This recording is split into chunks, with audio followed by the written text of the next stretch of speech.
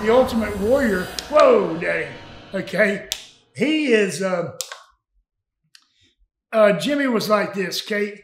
He come in, you know, I mean, he looks like a freaking nature body, all that stuff, which is great. That's money.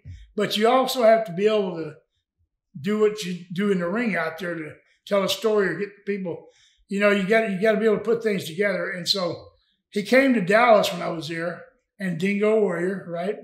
And so I'll tell you this, you'll love this. He couldn't do the press slam as big as he was. He can't go up and he'd flip and fall, and he couldn't get the timing down and all that. So they come to me and go, Lenny, I go, thank you.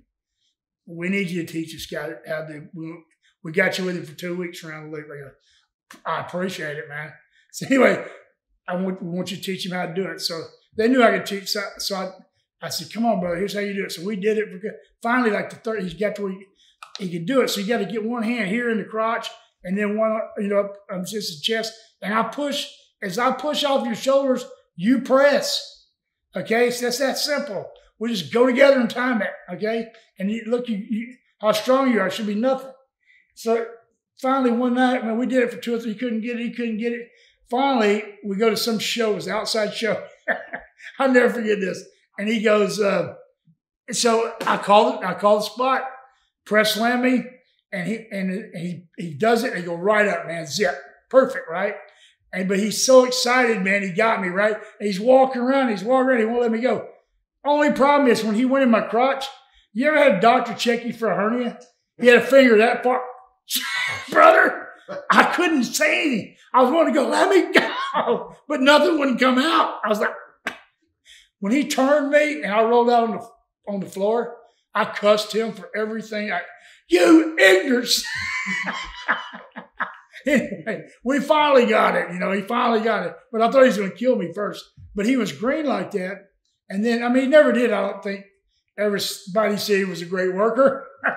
But I had the psychology, but he just had that look. But the one thing that got me, and this is, I hated to see this. I did some of, not to the excess that he did, but I did some of it myself at an early age. It cost me a lot of money. But he did this too. I was here in Houston. And that's when John Nord, the Berserker, was working for him. Well, Johnny had all these extra miles, and that's why I was living in Portland, Oregon. Johnny had all these extra miles, free tickets, and he called me, said, because we're good friends. He said, I'm coming to Houston, and he said, I know your mom and dad lives here and all stuff, but I want to go drinking with you, boy. You know, like that. I said, yeah, well, I said, I ain't got the money to fly there right now. I'm busy anyway. He goes, I got you a free ticket. And he goes, but on one thing, the first night's mine. I said, send a ticket, buddy. So, of course, so I flew here, and they had some show here. It was at the Summit back then. Okay, so I go there, and I'm looking for Johnny in his dressing room. I hadn't found him yet.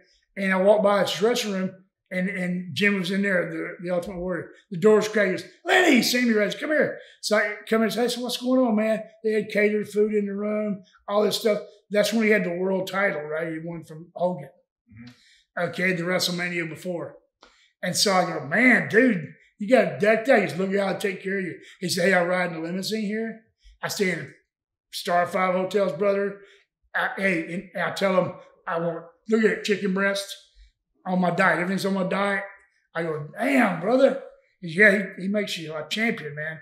I said, that's cool. That's good business, you know. I wish we could have done that back then.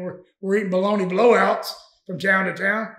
Anyway, and he goes, he's still being a champion. But then he goes, hey, he shuts the door. I want to talk to you, man. Then I know you've been around. I respect you. You've done all this stuff in the business and all this. He said, man, you know, I'm quitting this summit. I go, why? You just told me about all it. He goes, they screwed me over, man. I said, what are you talking about? He goes, the last WrestleMania. See, I got the world. I'm the world champ. I said, I know. He goes, yeah, you know what they paid Hogan? $1 million. You know what they paid me? $500,000. That's bullshit, man. I'm out of here. I went, really? I said, Jimmy, let me ask you something. Do you remember when I was trying to teach you how to do the press slam? And you about killed me? I said, what'd they pay us that night? What was their guarantee? $75. You better think about it. That's true. And he did quit over that bullshit, which was stupid. You know what I mean? But ego does a lot of things. I did the same thing myself, not that kind of money, but I did the same thing. But mine was a little different story. With Bill Watts, it cost me a lot of money because ego.